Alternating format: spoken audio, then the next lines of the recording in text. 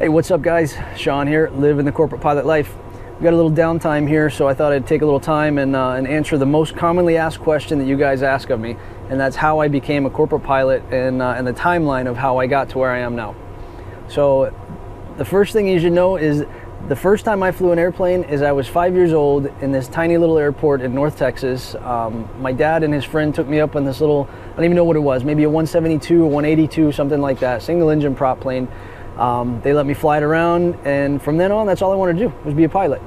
Now, all growing up from there through high school, I wasn't that kid that knew everything about airplanes and knew the details of every little thing. I read a lot, but I didn't really do any flight training or official training, I guess. But after high school, I applied to become a pilot at Embry-Riddle Aeronautical University in Daytona Beach. They accepted me, so 3 months after graduation, I was moving to Florida. So I started my flight training. That was in 2003. It took me 3 years to get my private instrument, multi-engine single, multi-engine commercial, CFI, which is a flight instructor, and CFII, which is flight instructor instrument. Did all of that plus a bachelor's degree in 3 years. So I was a little busy. After that, that was 2006, I became a flight instructor at Embry-Riddle. They needed instructors, I needed flight time, so it worked out. I spent 3 years as a flight instructor there, and in that 3 years, I also added my multi-engine instructor, so I could start teaching in the twin-engine airplanes, which was a Seminole and a Diamond Twin Star at Embry-Riddle at that time.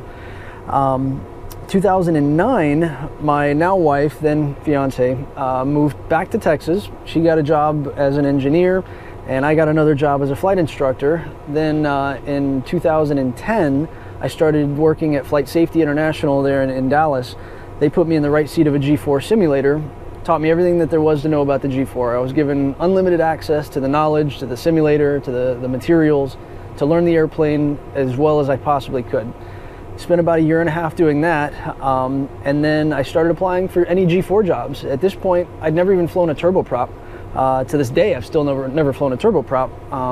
So at that point, I had just flown little 172s, Seminoles, 310s, stuff like that.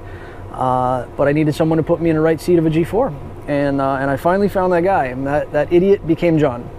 He hired me in 2011, put me in the right seat of a G-IV, and I knew the books, I knew the simulator, but he taught me how to fly the airplane. So that was 6 years ago. We've been flying G-IVs together for the past 6 years, and it's been great. We've learned a lot. I've learned a lot, and that brings us up to today. So I hope you guys learned a little something about my history of how I got to where I am today.